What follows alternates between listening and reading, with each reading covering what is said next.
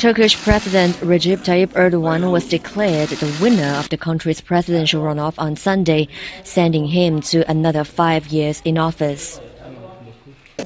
196.744'ünün açıldığı ve sandık açılma oranının %99.43 olduğu görülmüş.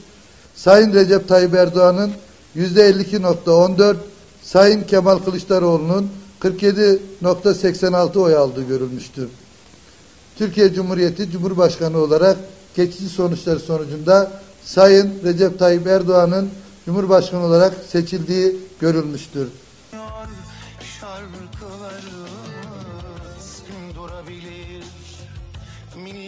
Bugün kimse kaybetmemiştir.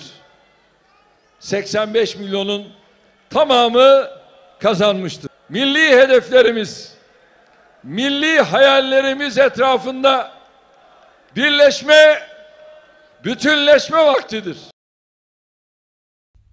In the first round of the presidential election on May the 14th, Erdogan earned 49.52% of the vote, while his contender, Kemal Kılıçdaroğlu, received 44.88%. Neither secured more than 50% of the votes needed to call a winner in the first round. Therefore, an election runoff was held for the first time for the presidency. Erdogan has been leading the country since he became the prime minister in 2003. He became the first president of Turkey in 2018, following a constitutional referendum in 2017 that changed Turkey's parliamentary system into a presidential system.